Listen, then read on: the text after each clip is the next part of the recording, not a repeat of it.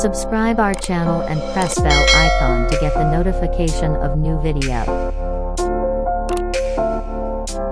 Join our WhatsApp group to get daily latest updates. It's totally free.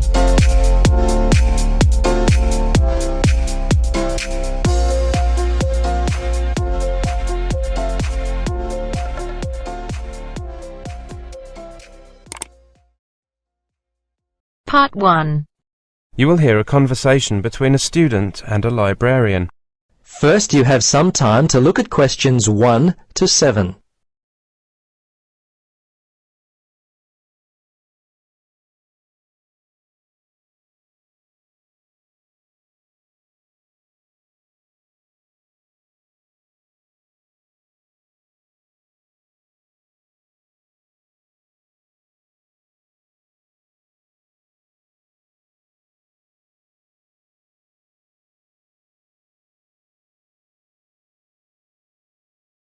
Good morning. I'd like to join the library, please.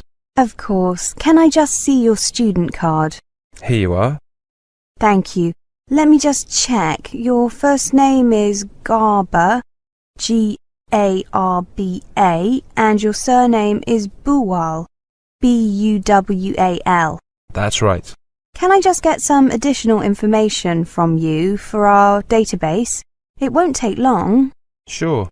Could I have your address, please? Here, in Newtown, Yes. 16 Bridgeway Road. Is Bridgeway written as one word? Yes, it is. Thank you. Which city are you from? Just the city. I don't need the full address. I'm from Lagos in Nigeria. And your date of birth? 25th of May, 1983. Which course are you on? MSc Engineering. Thank you. That's all the personal data I need. Your library card will be ready tomorrow. Would you like to pick it up here, or shall I send it to your department? I'll pick it up here. Could I just ask you a few questions? Of course. What would you like to know? I heard the library is open 24 hours a day. Is that correct? It will be from the 1st of October, but now we're only open from 9 a.m. to 6 p.m. because this week is only for orientation. There are no formal classes at the university. I see. It's very unusual to have a library that's open 24 hours. We are only the second university in the UK to offer this service. It was instantly popular when we introduced it on the 1st of March last academic year. What facilities are available here? I missed the orientation, I'm afraid. Well, you can see the 3 photocopiers over there by the large desk. The one nearest us is a colour copier. How much does it cost to make copies? 5 pence for black and white and 10 pence for colour. Only A4 sized copies are available. On the other side of the room, by the windows, you can see the computers. They have a database of all our books, newspapers, magazines, and reports in the library. About 500,000 entries in all. Are they connected to the internet? No, we found that too many students wanted to use them. Besides, it's cheap and easy for students to get an internet connection in their accommodation. Before you listen to the rest of the conversation, you have some time to look at questions 8 to 10.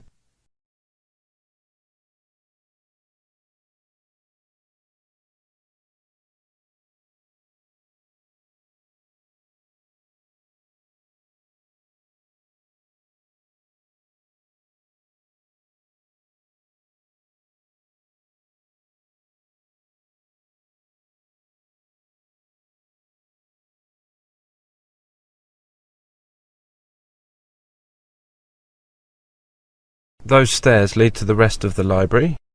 Yes. On this floor we have newspapers and magazines. Users are not required to be silent in this part of the library, but we do ask that the noise be kept to a minimum.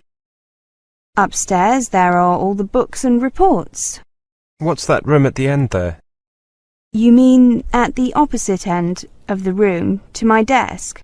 That's the video and DVD room. We have a small selection of videos and DVDs that students can view, but usually an appointment needs to be made in advance. However, this is not necessary if the room is not in use. Well, thank you very much. My pleasure. That is the end of part 1. You now have half a minute to check your answers.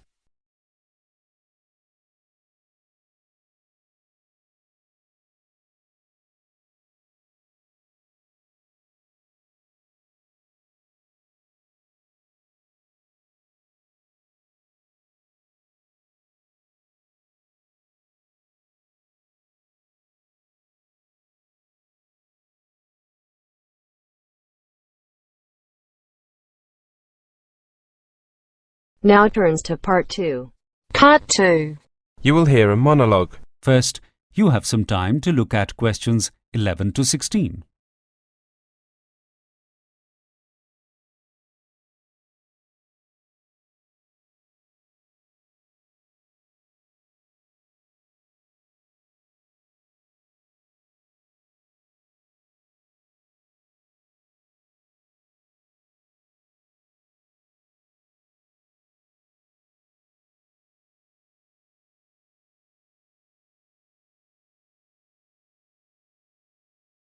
Hello everyone, I'm here to talk to you about extending your leave to remain in the UK. Let me just check that you are all from outside the European Economic Area. If you are from the EEA, this information does not apply to you. Okay, let's begin.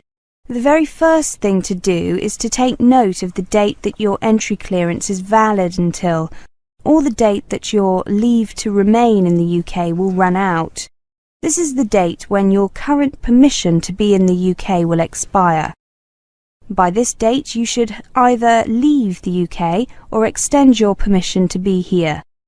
As a part of the initiative to attract more international students to the UK, many international students are now given permission to be in the UK for the full period of study.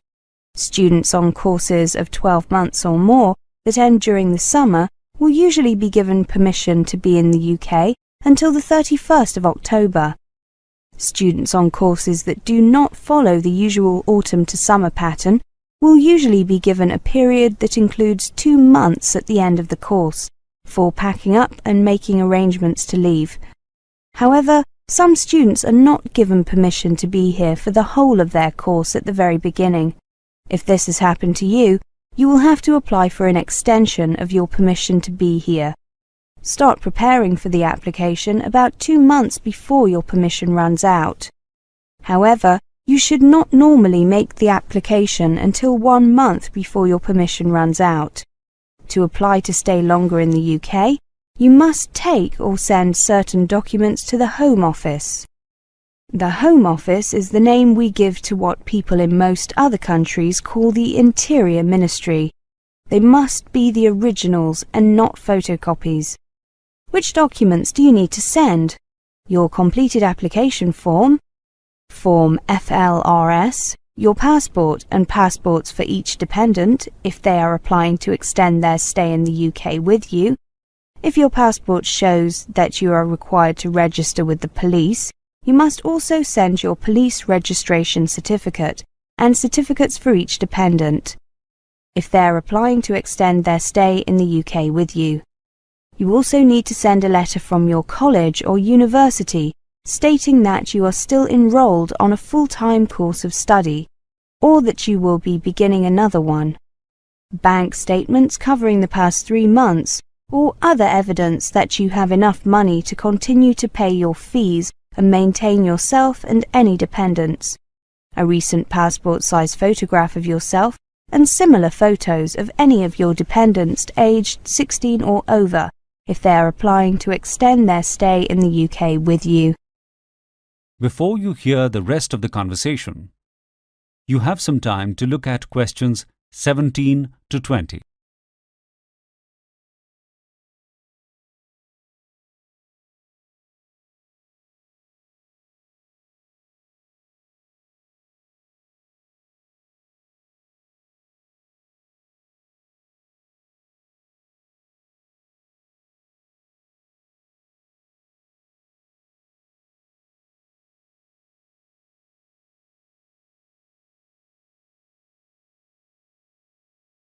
FLRS stands for Further Leave to Remain Student. To get this form, you can download it from the Home Office website or ask at your college or university. When you are preparing to fill out the form, it is a good idea to read the guidance notes. You could also ask a student advisor or welfare officer at your institution for help. Now, where should you send your application? You can only send your application by post. Send your documents to FLRS, Immigration and Nationality Directorate, Sunshine House, 28 Wellington Road, London, W1A 2BY. Send your documents by recorded delivery and keep the receipt as well as photocopies of everything you send. You can expect to wait at least 4 weeks and sometimes considerably longer before a decision on the application is made. I have some good news about the application deadline. According to new regulations, even if you do not have all these documents available, you must still make sure that you apply before your current permission to be in the UK expires. Enclose as many of the documents as you have and include a letter explaining what is missing, why it is missing, and when you will be able to send it to the Home Office. You will then be considered to have made your application in time. If your permission to be in the UK has already expired, contact either a student advisor or welfare officer at your college or university, or the Immigration Advisory Service on their 24-hour emergency line 011 7378 9191, or via their website www.iasuk.org. Please note that if you do make a late application and the application is refused, you cannot appeal against that decision. If your application was made in time, and if your application is refused, you will receive a letter from the Home Office telling you why. The letter will also tell you whether or not you have the right to appeal against the decision. If you made your original application in good time, before your current leave to remain had expired, then you should automatically be given the right to appeal. If you have the right to appeal, you will only have a few days in which to exercise this right. You should therefore ask for professional advice about the appeal process as soon as possible from a lawyer, a student advisor, or welfare officer at your college or university, or the Immigration Advisory Service. That is the end of part 2. You now have half a minute to check your answers.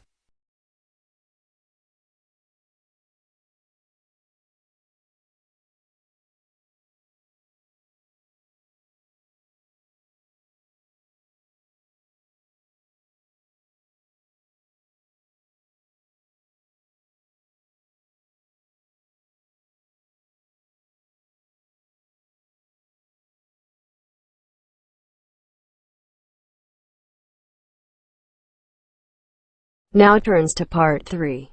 Part 3. You will hear a talk. First, you have some time to look at questions 21 to 25.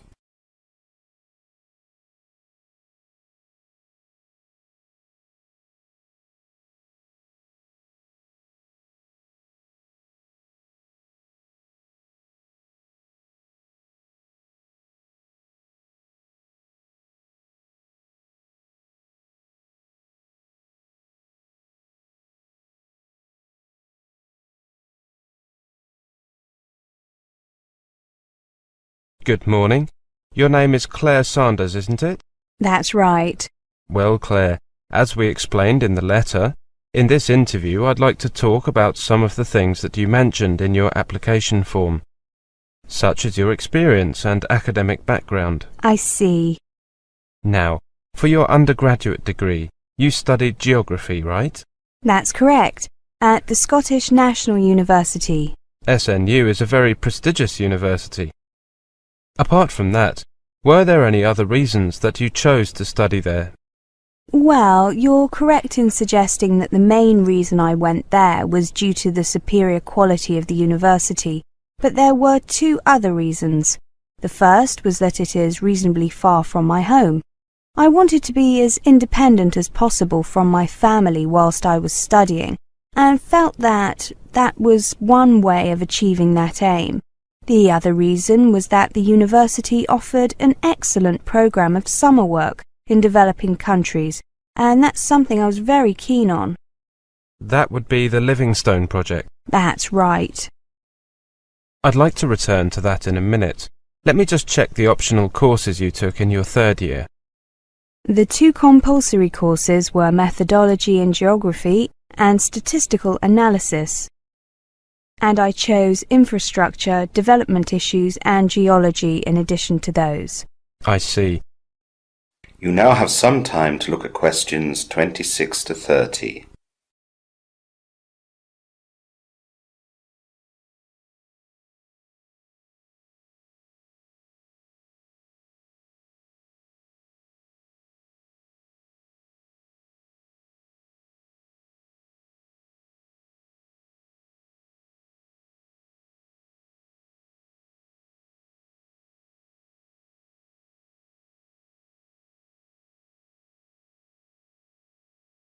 You clearly decided to focus more on the human geography side of things.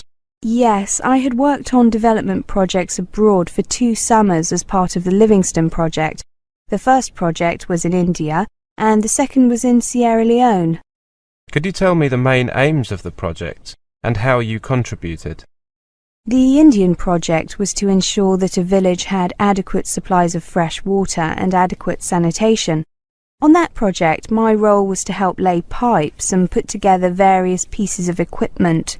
The project in Sierra Leone involved improving the infrastructure. The aim was to create rudimentary roads between villages so that they could receive aid and so that they could get agricultural products, particularly fruit and vegetables, to the capital and larger towns. My job was to help choose the best route for the roads, minimizing any impact on the environment while maximizing efficiency. How did you find the experiences? The Indian project was helpful in that it was my first experience abroad, and I got to see how small development projects can really make a difference. However, I found the climate, well, it was extremely hot and humid, and we were doing a lot of physical work, so it was, well, it made you appreciate air conditioning for a start. The second project, well, I enjoyed that a lot more. There was some physical work, but we had some machinery to help us clear paths through vegetation. I really enjoyed being able to put what I had learned into practice. For example, we had to choose a route on a map first of all, according to the contours of hills and valleys. Then we had to explore the ground and check that it was really a suitable route. And now you've decided to take a master's degree in development studies as a result. Great. Well, I just have a few more questions regarding... That is the end of part 3. You now have half a minute to check your answers.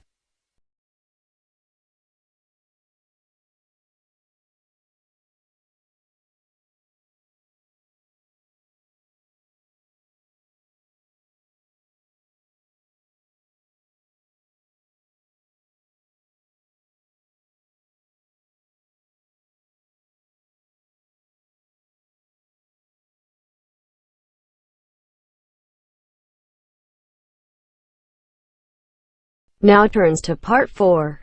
Part 4. You will hear a lecture on the geography of the United Kingdom. First, you have some time to look at questions 31 to 40.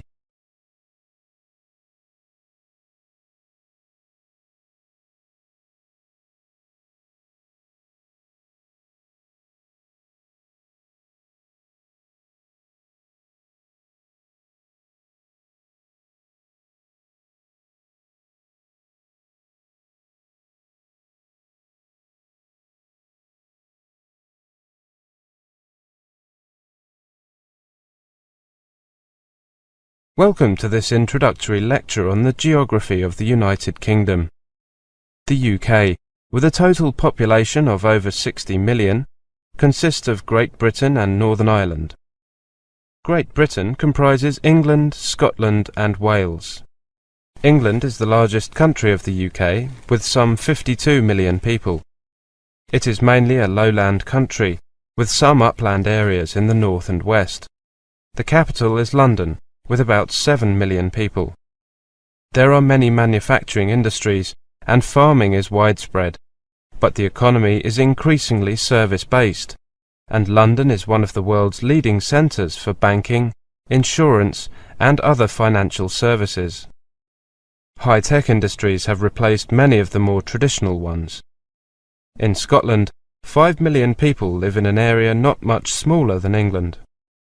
The country boasts vast open spaces and is one of the last areas of unspoiled natural beauty in Europe, featuring mountains, lochs, that is lakes, and glens, that is valleys. Modern industries including oil, electronics and biotechnology, as well as more traditional industries such as fishing and forestry, drive the economy.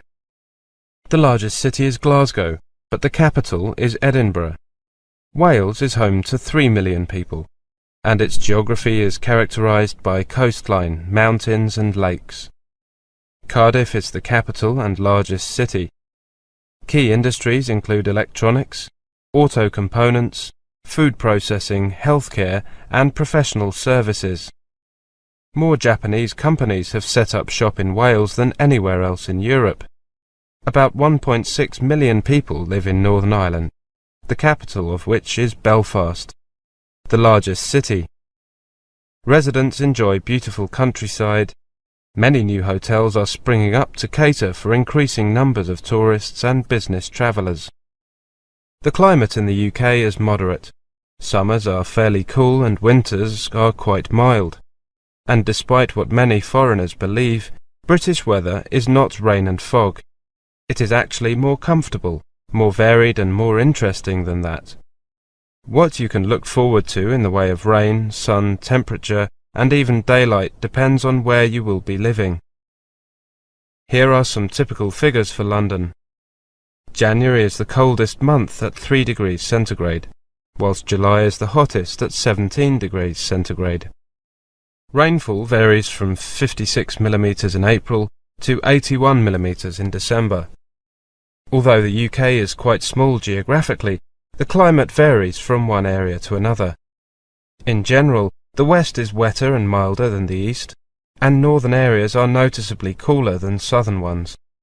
For example, compare the following temperatures with the London figures. Edinburgh, 14 degrees centigrade in July, and Manchester, 15 degrees centigrade in the same month. Edinburgh, 4 degrees centigrade in January, and Manchester, 5 degrees centigrade in the same month. Parts of Scotland usually get snow in winter, whereas you might live in London for several years without seeing a significant snowfall. International students who are used to tropical or equatorial climates are often intrigued by the sheer variety of the weather in the UK. Weather in the early spring tends to be especially changeable. You could be treated to rain, snow, thunder and lightning, hail and glorious spring sunshine, all in the course of a single day. That is the end of part 4. You now have half a minute to check your answers.